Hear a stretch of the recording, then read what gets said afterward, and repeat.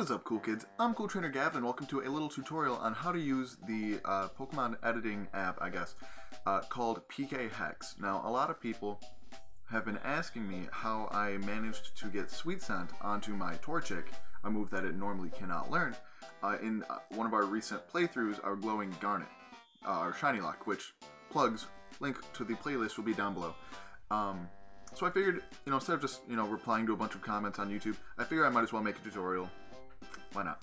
So, step one, get on whatever web browser you use. I happen to use Firefox. Just search PkHex, just like that. First thing that comes up should be something from Project Pokemon, right there. Click on the first link. And PkHex is made by a guy that goes by PkHex. He's a gem. Real treasure to have in the community.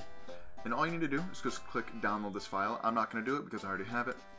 But I don't really think it matters because I actually just downloaded the new update today, or like the most recent update. But I just did the top one and it worked well for me. So yeah, just go ahead, click that and unzip the file once you get it. And then once you get it on your desktop, we'll pick up in just a sec. So once you get PkHex downloaded and unzipped onto your desktop, it'll look something like this. Now there will be a file that goes with it, which I'll show you quickly. My file will open up. There you go. So it'll look like this. It'll say pkhex.core.dll. Just keep this in the same folder as PkHex. What I do is I just keep it and then make a shortcut to the desktop, which you'll see has this little arrow right here. That means it's a shortcut, if you didn't know. But we have PkHex right here. So all I gotta do is open it up, and it'll look like this. So now what do you do? So the example that I'm going to give is doing this from Citra, because that's the emulator that I'm playing on in Glowing Garnet, and that's what a lot of people seem to be asking about. So everything is going to be in Citra, but everything should be about the same for pretty much any kind of Pokemon game, especially if you're emulating it. Alright, so step one is you're going to want to open up Citra. Which is, I think it's the only 3DS emulator that's actually functioning and working. So what you're going to want to do is, this will work with any game. You just right click and go to Open Save Data Location. That'll open up this folder that has the main file in it. This main is your save data. This has all your Pokemon in your boxes, how far you are in the game, what items you have in the game. So this works for adding items and things like that too. So what you're going to want to do is just drag this into PkHex, and this right here shows everything in your game. So these are all the Pokemon that I have in my box. At least, that box. I think that's what, box 8? Yeah. So we go to box 1, everything in my box 1. We can click on the party/battle box tab, and that takes you to my party.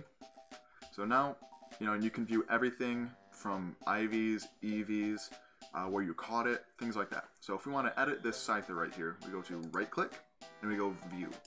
And that takes it and put all of its information in these tabs. So main right here, you can change Scyther to a Seadra or a Seaking or whatever Pokemon you wanted. You can change its nickname, its EXP, its level, its nature, held item, anything you want is from this tab. Anything that is really just easily viewable, you can change on this tab. The Met tab can change what game you caught it in, where you caught it, what kind of ball you caught it in, what level you met it. This page is mostly used for legality things. So it's this has the exclamation point because you can't normally catch a Scyther in Lush Jungle at that level. So if you're trying to keep things legal, PkHex is also great for that because it will have a check mark here instead of an exclamation point. So if you're trying to do this for a Pokemon to use online, I don't recommend. I always recommend, using legal means because this is not legal. But this will tell you if your Pokemon will appear legal or not. So stats, you can change the IVs, the EVs. It even tells you what kind of hidden power it will have. Right here, you can also change what attacks it has. This also can make it illegal, which is why it has the exclamation point next to Fake Out, because every other move Scyther can normally learn. But Fake Out, it cannot. So it flags that as being illegal. And then OT, would just be all of your character information. So your trainer name, your trainer ID. I don't know what SID is. Don't mess with it though. I've been told not to mess with it. You can change its markings, you can change its ribbons, medals, whatever. So then when you're all done editing your Pokemon, you right click where you want to put it and just click set. So for instance, if I wanted to make this Tyrantrum the exact same as my Scyther, I would just right click the Tyrantrum and click set, and it's now a Scyther. That's pretty much, that's how you edit Pokemon. So for how I did it with Torchic, all I did was say this Scyther is my Torchic. I just right click and went to view, went to attacks, and then it even has a nice thing up here where the moves in green are all legal for it to know, and anything else is illegal. So if I wanted to add Sweet Scent, go to Sweet Scent and set.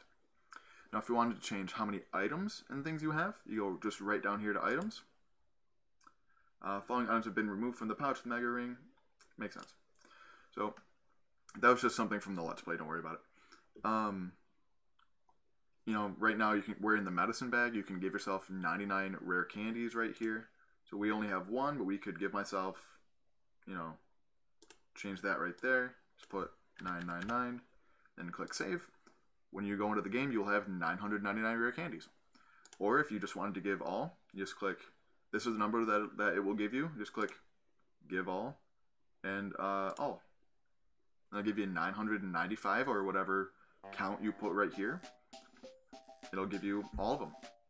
And, you know, I don't recommend doing this with, especially in Gen 7 with Z crystals or key items, because it can mess up some progress things, some, you know, coding things, so I wouldn't recommend doing it with that. But TMs, berries, anything else, go nuts, honestly. So let's click cancel, because I don't want to mess up any of that. And that's basically it. Those are the very basics to PkHex. If you want to, you know, play around with it a little bit more and you have any questions, feel free to let me know down below. Alright, so it's actually really quickly, I had to make a quick edit because it's the next day and I realized I forgot to tell you how to save all your changes. So all you do is just go to File, go to Export SAV, Export Main. It'll open up this file, just click Save. It'll ask if you want to replace it, which obviously you do. And then don't worry about what any of that says. It's just like it saved it to that place. And then you're all set. So, sorry, quick little cut. Might be. I will say it does get a little trickier when you're trying to hack a game.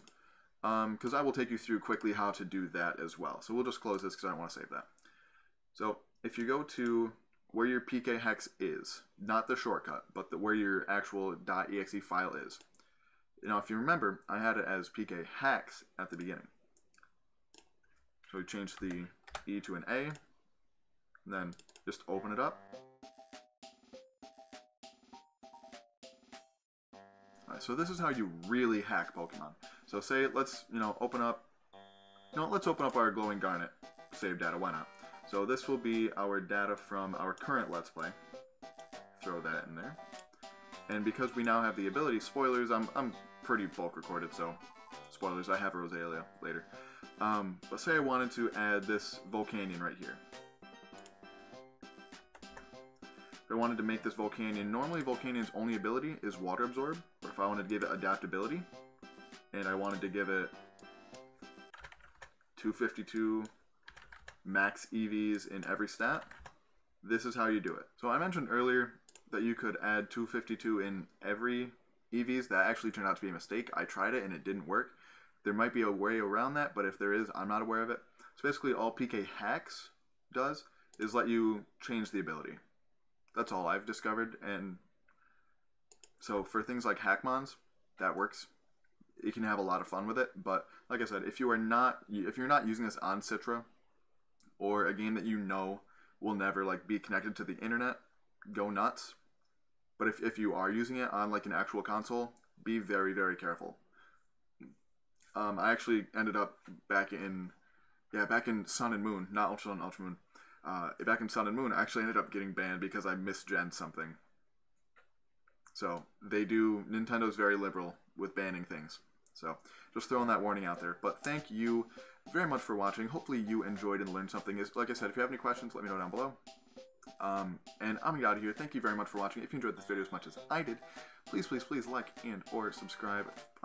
Follow me on Twitter and Twitch at CoolTrainerGav. Check out our second channel, focused mainly on Pokemon science and Pokemon theories, called Palette University. And until next time, smile later.